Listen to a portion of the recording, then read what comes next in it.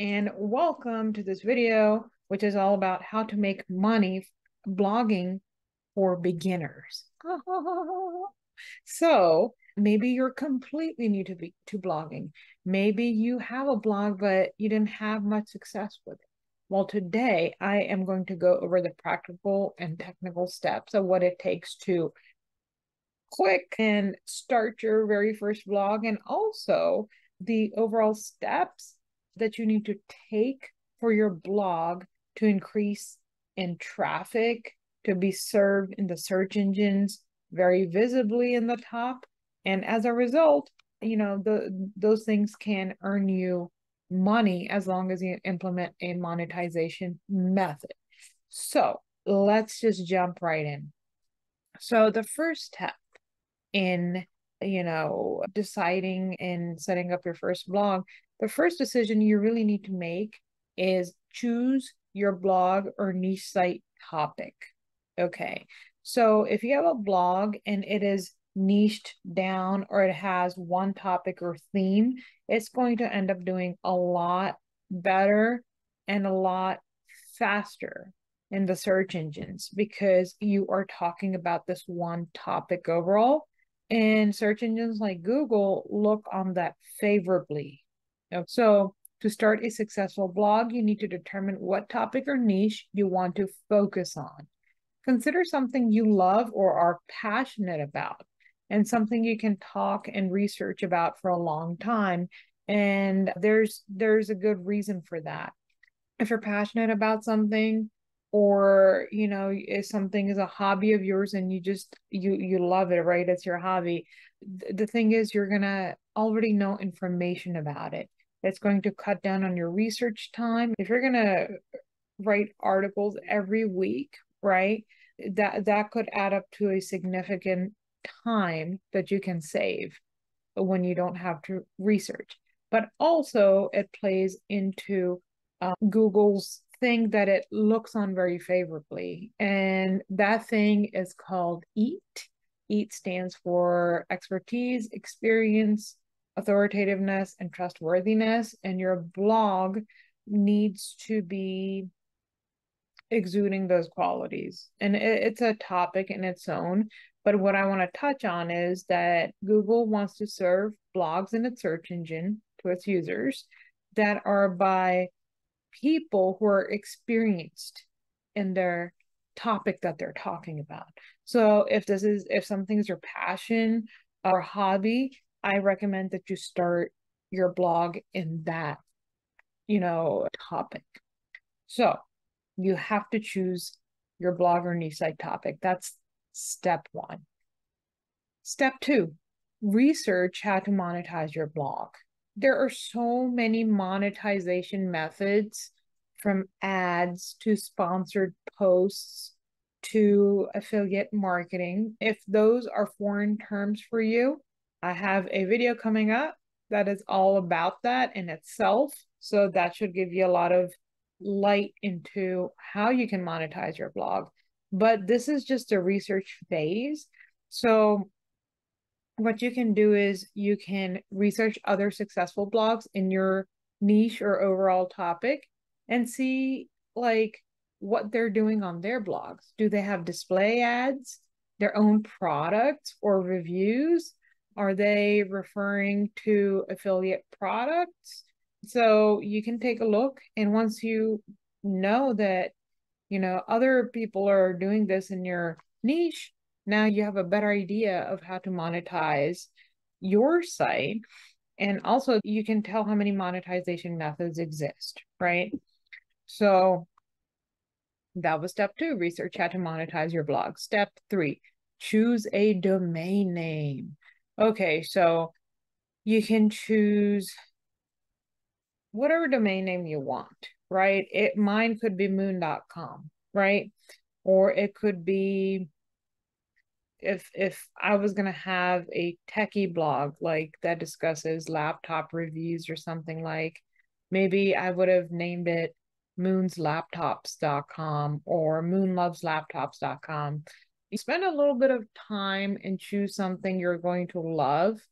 And I like a little bit of branded which is like moon, and a little bit of what the topic is, because that could help people remember your domain name, which is the name of your site. That's an exciting part of, setting up your blog. Make it simple, memorable, and relevant to your blog's niche. And I tend to stick to .coms. Once in a rare while, I will go with a .net. They can all rank very well. There's so many extensions you can buy them with, but I'd like to stick to .com because it's just such a standard to have that. Now, once you have selected your domain name, before you register it, before you do that, step 4 is to check and then register social media accounts. So, Affiliate Phoenix, which is how you know me, is my domain name. But before I registered it, I made sure that there weren't any other social media accounts that I was going to have to compete with on a major level. Now, you might be like, but Moon, I'm not going to be making videos or this or that. Thing is, you don't know what you'll be doing in the future, right? And you sure as heck don't want to give your social media accounts to someone else. So even if they're taken, you can still decide if that's okay or not, right? If somebody else had a YouTube channel with the name Affiliate Phoenix and they had like 10,000 subscribers, I probably would have gone with another name. So, choose your domain name. Step 4 is check and then register your social media accounts, and then go ahead and register your domain name. So I guess they could be the same step or whatever. Okay, step 5 is choosing a hosting company and setting up your WordPress blog. Okay. So just to break it down a little bit, a hosting company hosts your website's files. So what that means is that when people, try to read an article on your page, right, or they click on a link or whatever, the page needs to be served to that person. Well, your hosting company is where your website's files live. Okay. And so you need to choose a decent hosting company.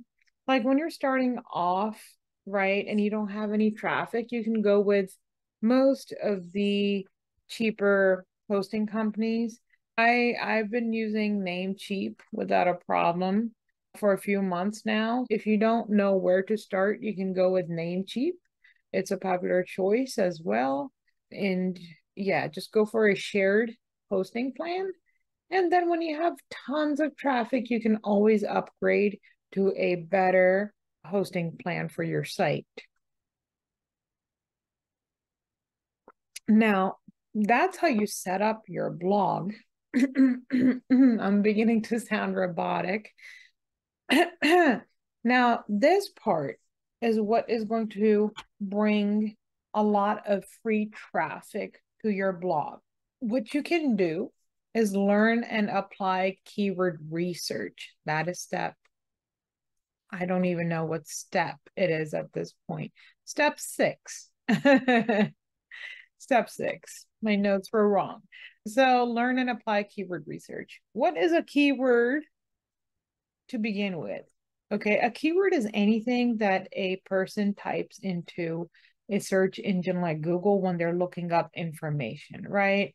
It could be, what is Affiliate Phoenix? Or you could be looking up things like, why are orange tabbies so naughty? That's a joke because I actually have 2 orange tabbies and they give me heart attacks every day getting into things. But anyways, so keyword or a key phrase, these 2 words can be used synonymously. So let's take an example here. If your site is about sewing, right? Maybe it's Moon loves sewing, right? If I started it, then you will want to do keyword research and find out what kind of things or phrases people are typing into Google related to sewing that you can answer on your blog. Maybe you could discover that people are searching for key phrases like how to sew a scarf, or sewing a scarf for beginners, or best sewing machines under $500, and so much more. So there are free tools, there are paid tools you can use to do keyword research. So once you find your keyword, then you can craft content around it and optimize your article for that keyword.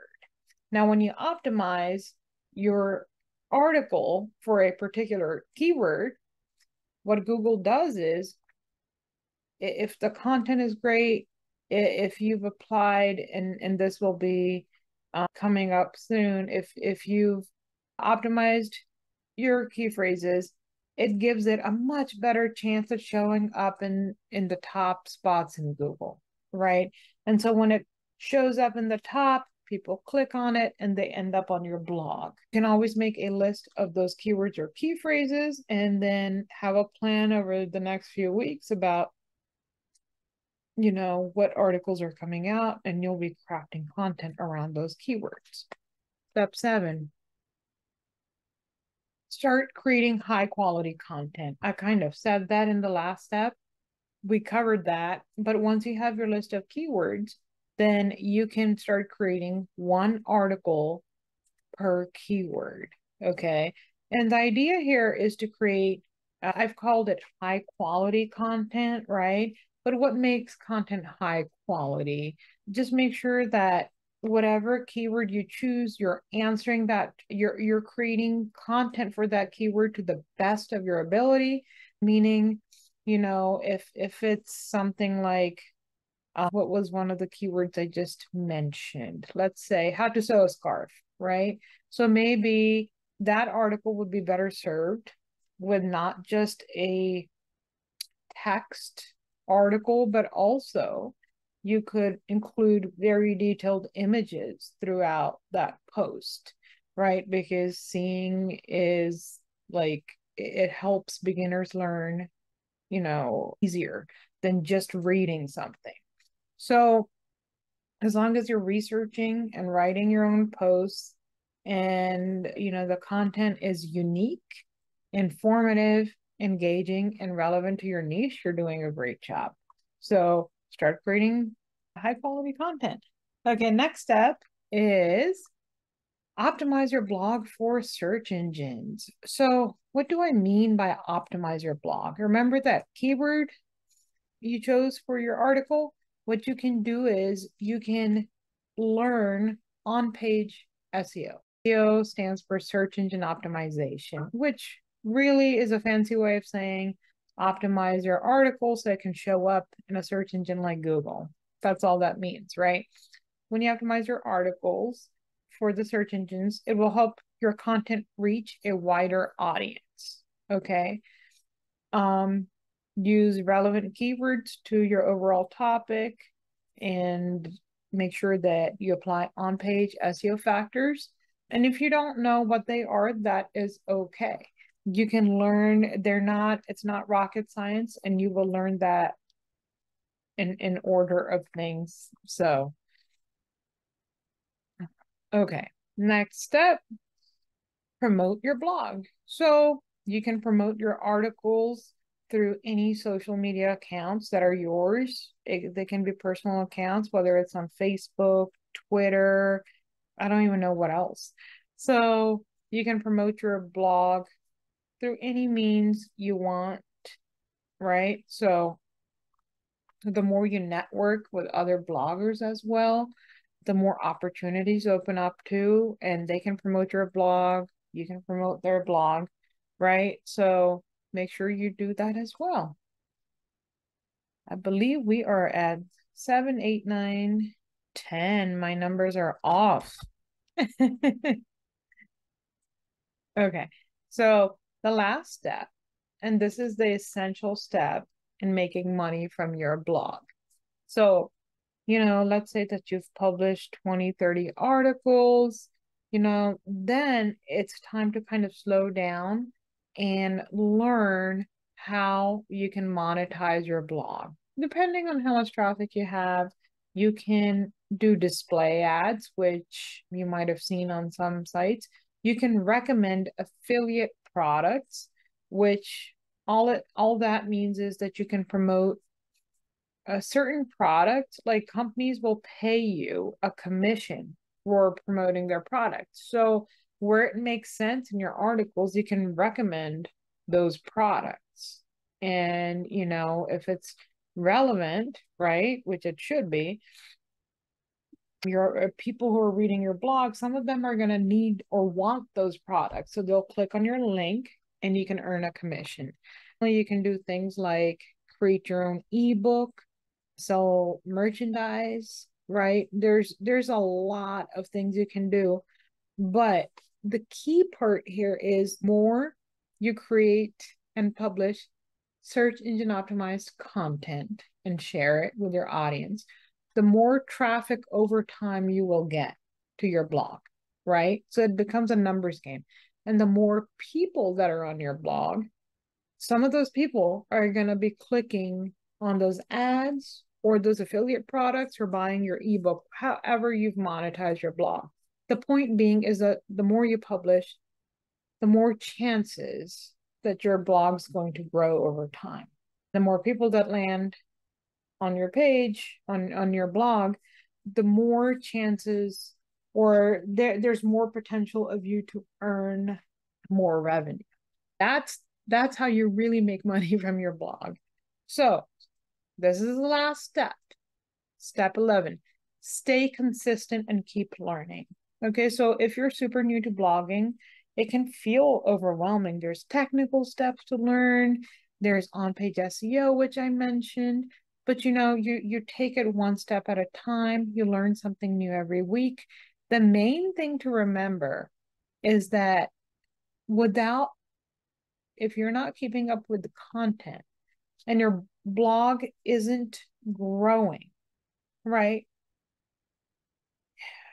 Google's not going to just reward you for having 5 total posts on your blog, right? There's tons of other blogs that are bigger, that have quality content, right? So for you to have a great chance at making money from your blog, you really need to take it like, you need to treat it like a business.